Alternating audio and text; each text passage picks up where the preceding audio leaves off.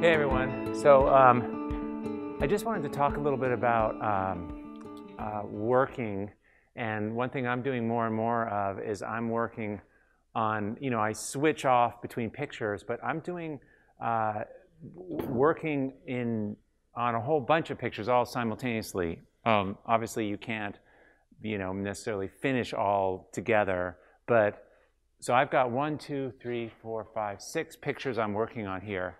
And they're actually in various stages. Some are further along and some aren't. But here's the thing, and I'm just sort of demonstrating this, and something that I found, and I leverage this a lot, is when you're working, your brain can completely handle working on many pictures simultaneously. Like, it's actually really invigorating and really, really fun because you don't get hung up ever. And you can work really quickly because, like, I'm working on with this blue crayon right here, and I'm finding places in these pictures to use this color, and I'm not spending time trying to just switch back and forth. It's like, this color, where will this fit in this, in this, in this, in this? And I'm just, so it's this really uninterrupted flow, and it's just really powerful. And so give this a shot, work on 2 things simultaneously or whatever. Maintaining objectivity is killer. Like, that's what you're trying to do, and that can be really, really helpful. If you just obsess on one thing, you're narrowing down. It's narrow, narrow, narrow. You want to expand and really, like, open yourself up more.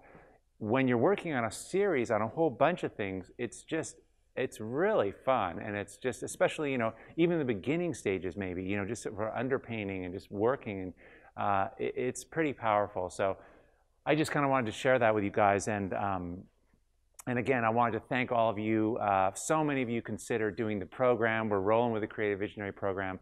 Only a tiny fraction of the people who I'm in contact with end up doing the program, but I just want you to know that there's still a lot of work to be done, especially for those of you who I've never met, I've never worked with directly, or probably might not even ever take a program.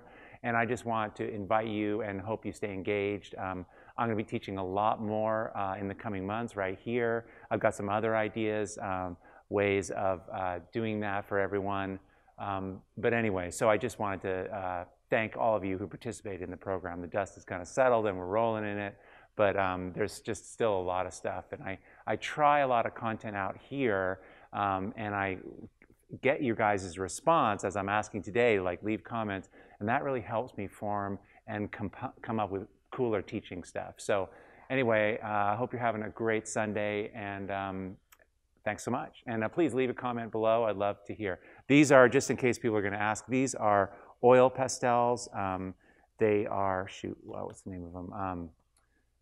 They are called, hold on a sec, they are called Sennelier pastels, oil pastels, and I also use R&F encaustic bar sticks, and that's what this really big one is right here. That's what these are, and these are really great as well. So anyway, okay, hope you enjoy your Sunday. Thanks.